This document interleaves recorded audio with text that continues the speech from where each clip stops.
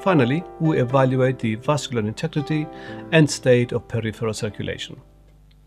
The state of the skin, nails, and hair provide useful indicators of health.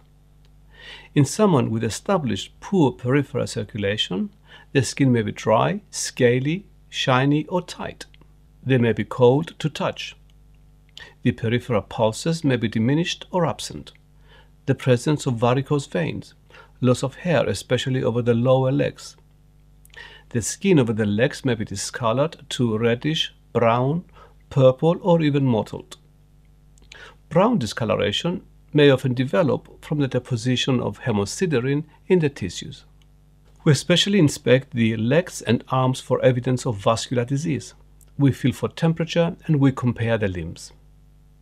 Palpate the muscle tone. Then we palpate the presence and symmetry of the peripheral pulses. These are the radial, femoral, popliteal, dorsalis pedis, and posterior tibial. Radial, femoral, popliteal, dorsalis pedis, posterior tibial.